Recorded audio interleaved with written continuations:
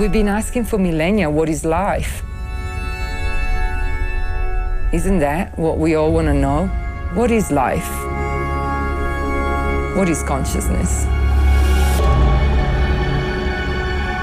How is it that we're aware that we're aware?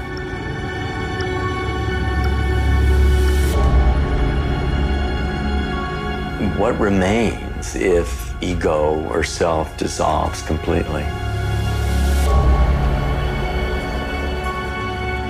Consciousness is, before everything, an experience.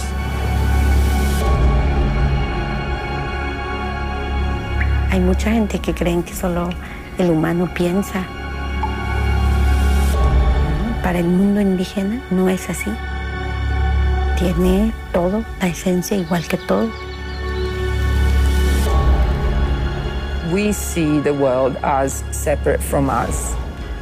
We see things, not beings.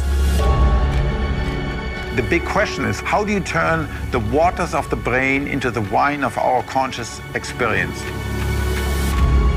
Meditation is the tried and true course for understanding the nature of mind, and psilocybin is the crash course.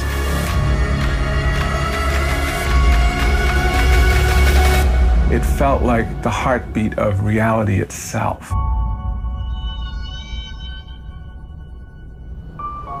The question is how much of reality you can take.